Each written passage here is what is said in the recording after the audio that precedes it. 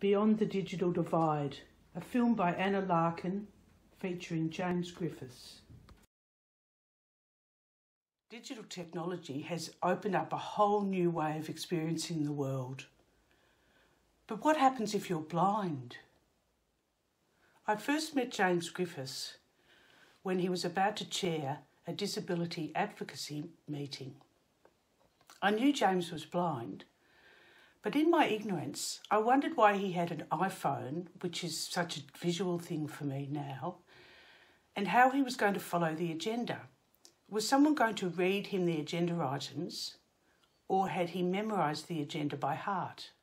Once James had confidently run the meeting using his iPhone to speak the agenda, I realised that what I had been seeing was James's disability, his blindness, what I thought of as his limitations. I wasn't really seeing James at all. James first became blind gradually as an adult after a hemorrhage behind his eyes.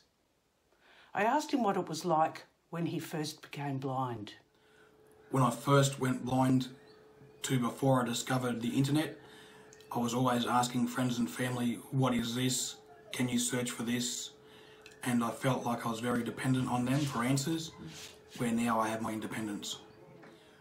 When I first got my iPhone, I didn't know how to use it because being a flat screen and not having tactile, I had to do a lot of playing with it to see how it worked, and being a curious person, I just had to work it out. I asked James to show me how he used his device to read the meeting agenda. I read the minutes by using the accessible function on the phone. It's a function called VoiceOver, which is being built into the Apple iPhone in the general settings, in the settings of accessibility. When I swipe left or swipe right, it'll go down the page. So going down. The 201, 8, moved, Rachel, Smith, seconded, really. So from there on, when I'm going down my minutes, form controls, I can go characters, individual characters, words, through words, lines, through lines, Eileen Berry,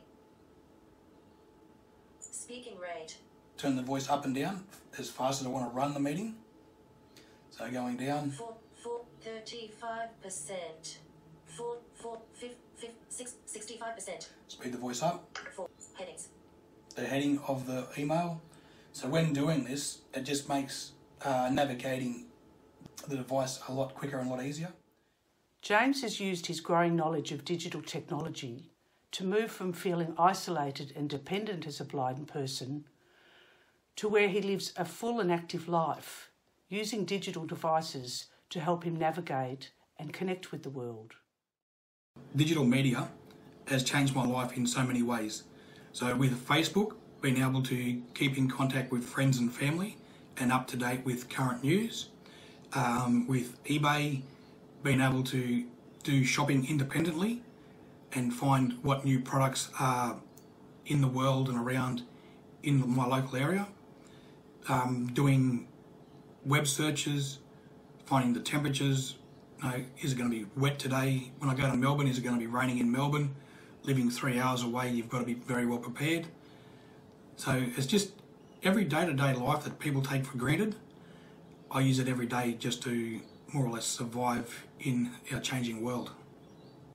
Vincente and Lopez note that people living with a disability are poorly represented in digital usage. The traditional ideas of this digital divide is that it is lack of economic and physical access to technology which prevents people from using it. Vincente and Lopez argue that the digital divide is much more complex and multidimensional.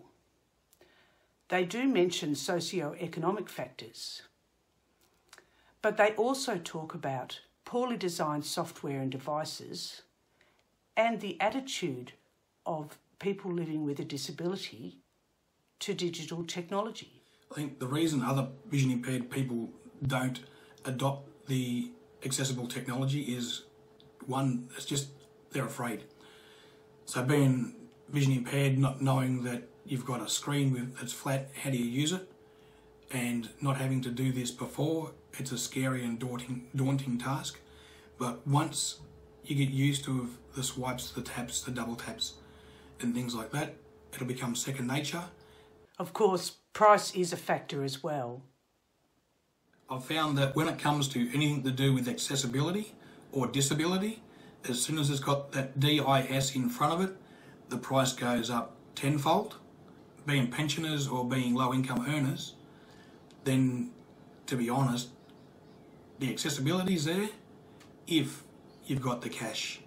This led me to wonder, what would James' dream of the future be if price were not in his way? If I could wish for anything in the future, I'd be wishing for a fully automated house and a car. So that way then, when I wanted to come and go, I could walk in, lights on, lights off, TV on, TV off, ask my house, have I had anybody come to my front door? Who was it? What time did they come?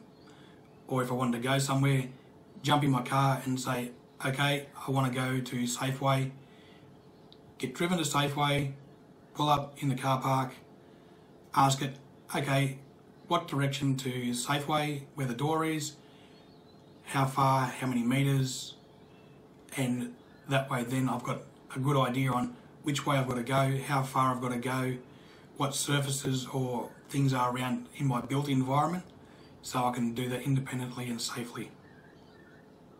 James's dreams of a digital future are not that far away, but the price tag is way out of his reach. In the meantime, he conquers the digital divide by using the resources, the ingenuity and the courage he has available to him. Credits: Vincente and Lopez, a multidimensional analysis of the disability digital divide, 2010. Footage: Girl on a Phone Cutaway 2 by Videvo. Music: Sawtooth Sally by the Cornbread Mountain Boys. With special thanks to James Griffiths for his honesty and time. A film by Anna Larkin, September 2018. So doing web searches, what is the current temperature?